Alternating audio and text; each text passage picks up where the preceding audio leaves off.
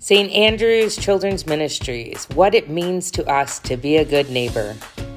It means to help take care of our neighbors' pets and to help feed those who are in need, to clean the trash and the litter out of our lakes, to give money and food to those in need, to include everyone in the games we play, to make meals for the unhoused and the sick, to climb trees and have fun with our neighbors, to rake leaves out of our storm drains, by inviting our friends over for a neighborhood party, by coming through for others, by being friendly, helpful, considerate, and understanding, and to smile at one another, checking in with our neighbors, sharing what we have, reaching out to help, being excited for others when they have successes.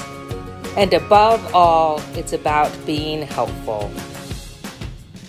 To be a good neighbor is one of life's richest joys.